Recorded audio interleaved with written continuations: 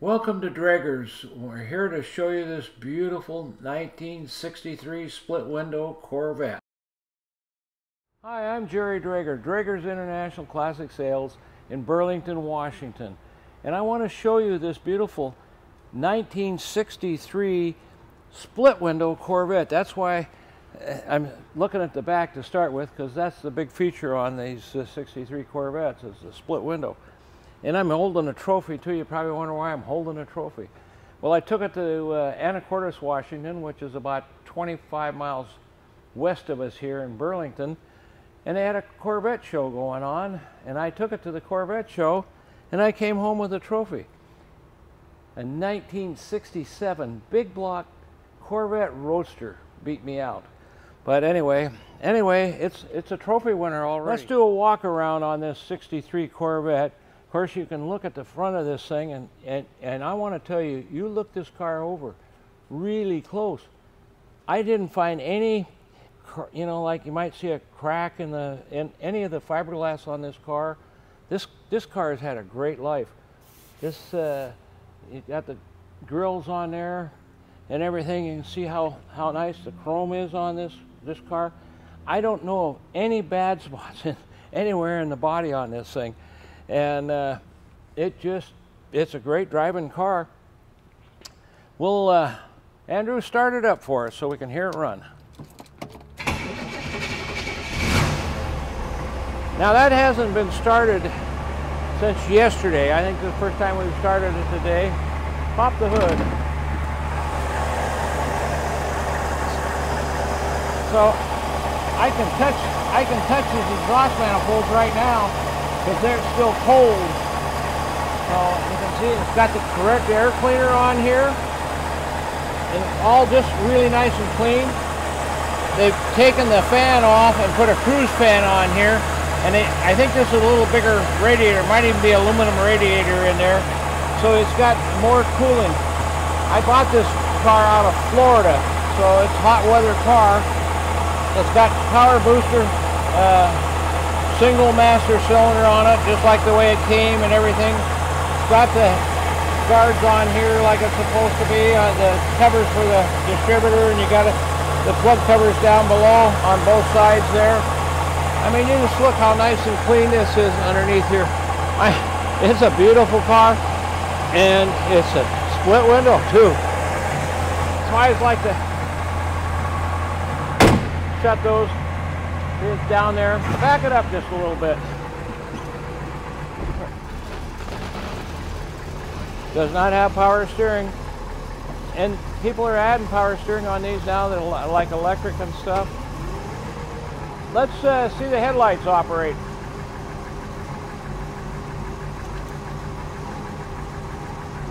You gotta turn the switch. There you go. High beam, low beam.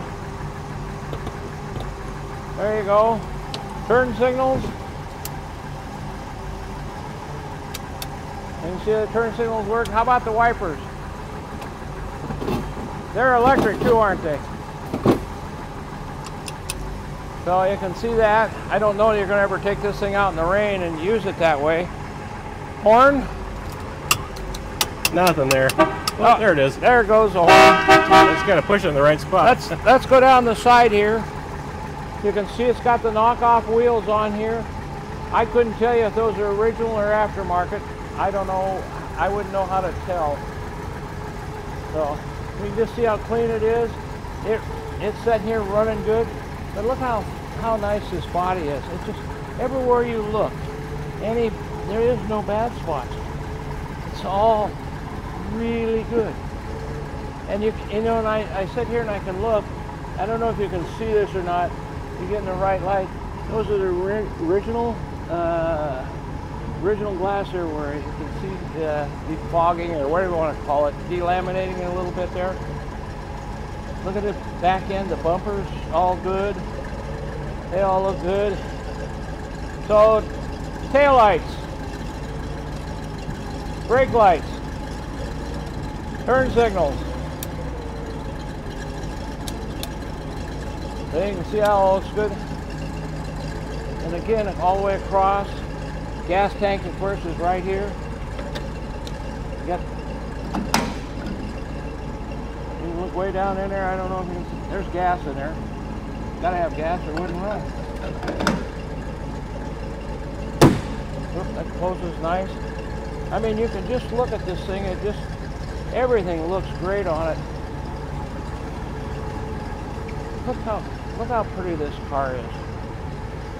These wheels all look nice. Got lots of rubber on here.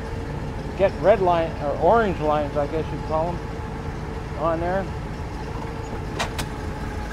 And again, you can see inside here. This is a clean car. It just runs and drives great.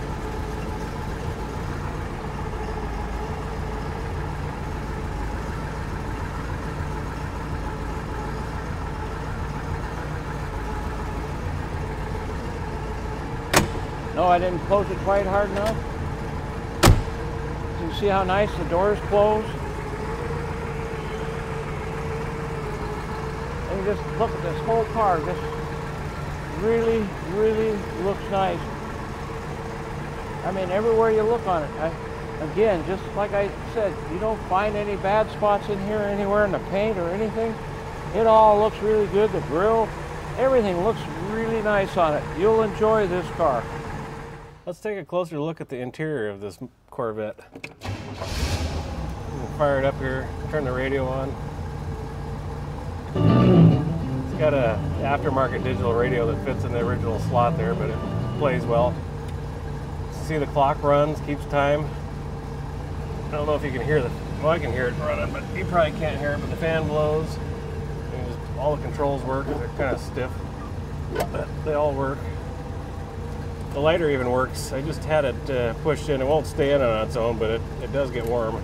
I can feel the heat coming off. I don't want to get too close to my cheek, but anyway, all the gauges work. It's showing just about, I don't know, 40 pounds of pressure at idle, and temperatures come up because we've been idling it here just videoing. It's not quite up to operating temperature, but it's just shy of 180 degrees. See, the tach works. The odometer is showing 36,454, and we'll take this car down the road and show you it running and show you the speedo working. But you can see the gas gauge works. See we hit the brake there. See the gauges bounce around. And when we were doing the video outside showing the lights, I was trying to push the regular headlight button down below here, but it's all switched to the headlight switch, so you just pull that out and they pop right open. That's why there was a little delay, because I was holding that instead of opening the switch there. But anyway, everything seems to work. I don't think there's anything that does not work in here. So you can see we have this console in here. It's automatic. It comes back, and it doesn't drop down. It drops off right there.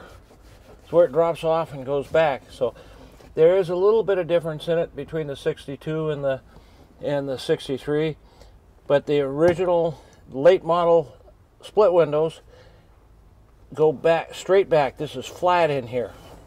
So if you look at several of them, you'll see what I'm talking about. You will not see very many like this at all. This has not been changed. This is factory. It's just the way they came. I was even told that the glove box is a little bit different than the early ones. Plus, they have this other neat feature right here.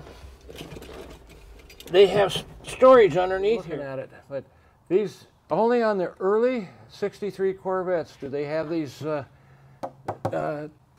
storage areas underneath the seats, and it's quite a bit of room under them because I used them during the show.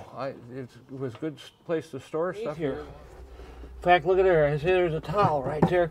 Anyway, there's a storage box built into the frame, and if we look at the underside video of this car, you will see these boxes built in. There's a VIN tag underneath the dash. Get a close-up of that. That's the front of the block with the date stamp and the serial number of the car stamped on the block. So it's the correct block. It matches the VIN on the body, so it's the correct engine. We're going to go underneath the 63 split window Corvette for you to take a look at it. And it's just like the rest of the car. It's in really good condition. We've looked it over. I wouldn't say it's painted correctly, And I'm not an expert on Corvettes. I've had a lot of Corvettes over the years, but I've never been into judging them or anything like that. I always mainly look for condition and how nice they are. And this one is a very nice car. Everything looks really good on it. I mean, you can look up in here underneath the fenders and all the fiberglass in there and up in here. Oop. Can't hit the tire like that. I mean, you can look everywhere you want to look on this thing. It looks good. You can see all the brakes on there, the U-joints. Leo could probably clean on those a little bit. He'd make those look better, but we're not probably going to do that. They're just fine. I mean, I drove this on a car Saturday to a car show over in Anacortes, and it drove just fine. Even got a trophy with it and stuff. So it's a trophy winner. How's that? Anyway, you can see all this framework under here is good and solid. Looks good. These are the storage bins right here underneath the driver's seat. We're already here. That's how close you are to the back wheels on this thing. You're looking at it. But these, only on the early 63 Corvettes do they have these storage areas underneath the seats, and it's quite a bit of room on them because I used them during the show. It was a good place to store stuff you wanted out of sight. You can see the rockers, all the frame underneath there. It's all good and solid. You can see the fiberglass is good and solid. Exhaust system looks in really great shape. It all looks good. You can just see all this stuff in here. We have not serviced or safety checked this yet, and we're going to find out why this is not hooked up, but we'll get that working too. I think we'll try to get that working. And you can see this is all painted up, the engine.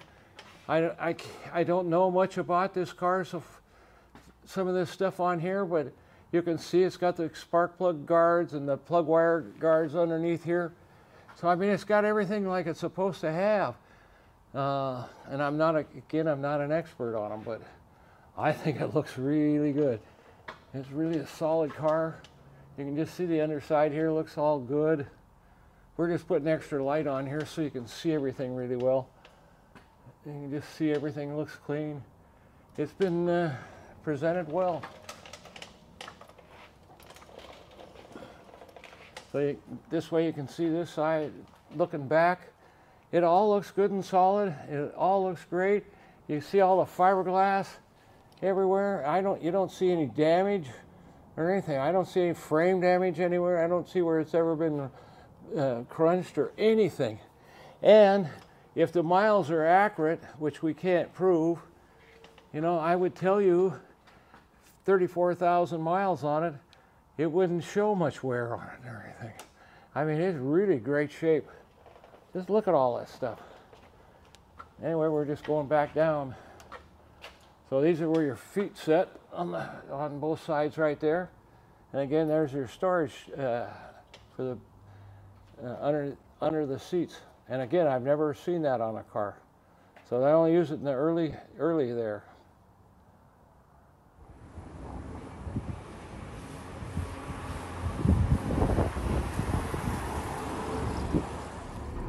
We're going to take this Corvette out on the freeway for you. I want to show you these windows here. I tried to crank them down when they were filming on the outside, but these all crank open nice. Wing windows work good. I'm going to close them though, so there's not a lot of road noise. Anyway, this is a really enjoyable Corvette. Steers easy, runs well. It's nice having the automatic transmission. Just don't even have to think about it. Just get in it and go.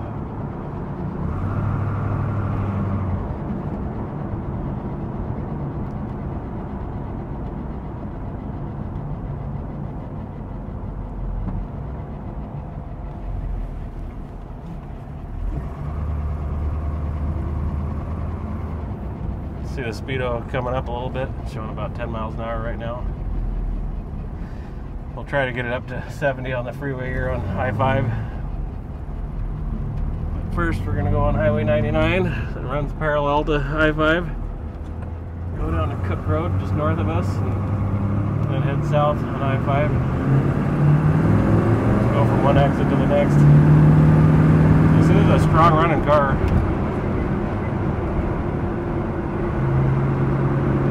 Steers nice and easy, hands off the wheel, track's nice, the steering wheel's all lined up where it's supposed to be.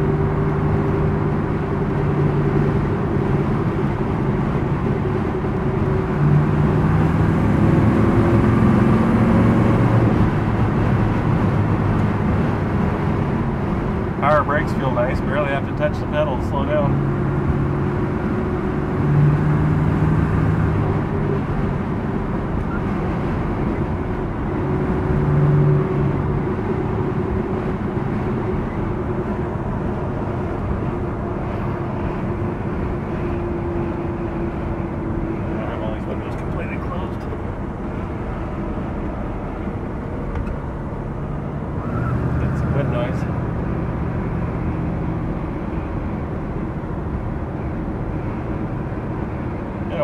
Oil pressure's up to about 45 pounds, just kind of cruising right here.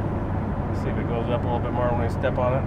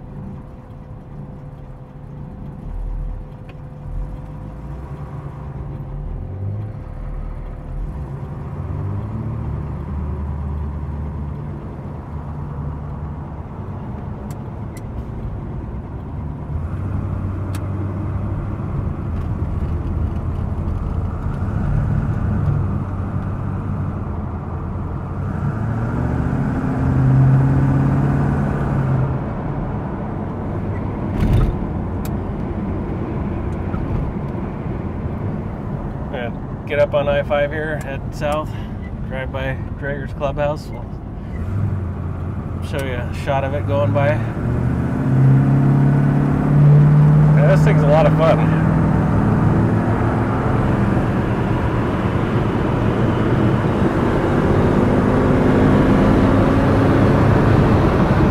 So Speedo says we're doing about 70, just over 70, just over 3,000 RPMs.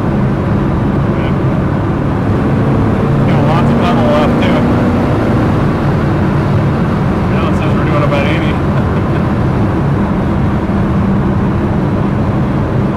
I like to check the speed with my GPS, but I don't have that ability right now. I'm sure it's pretty accurate because we're not catching up to anybody else. I don't want to get a ticket, though.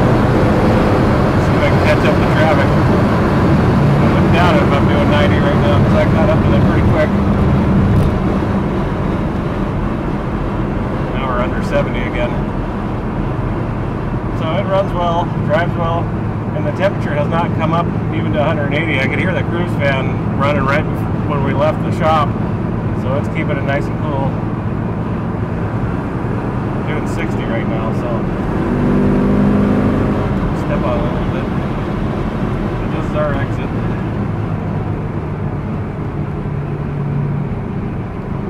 Tell how tight it is. I mean, it doesn't have any creaks or rattles. It's a solid car.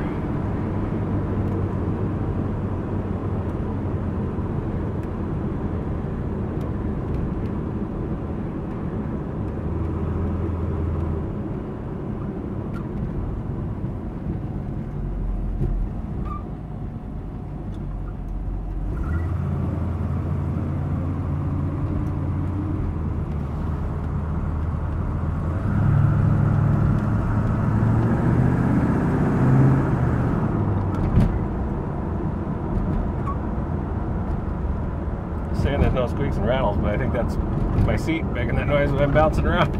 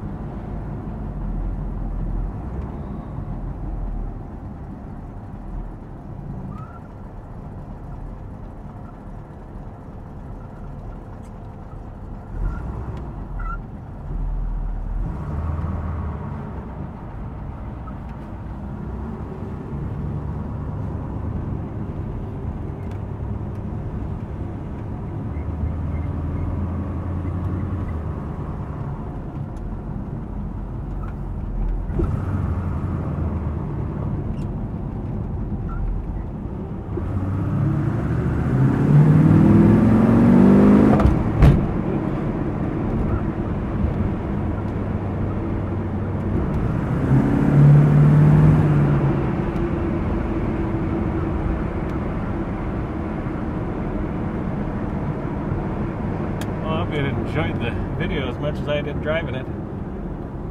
I think this is the first time I've driven this car. That's a great car.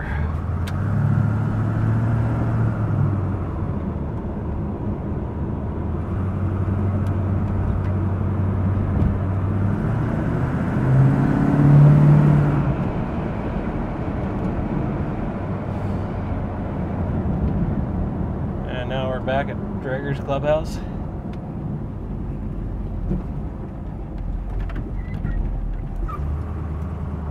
Nothing too exciting to show you. We've got a Model A and a 55 GMC pickup sitting outside, but should have more cars out. So nice out today.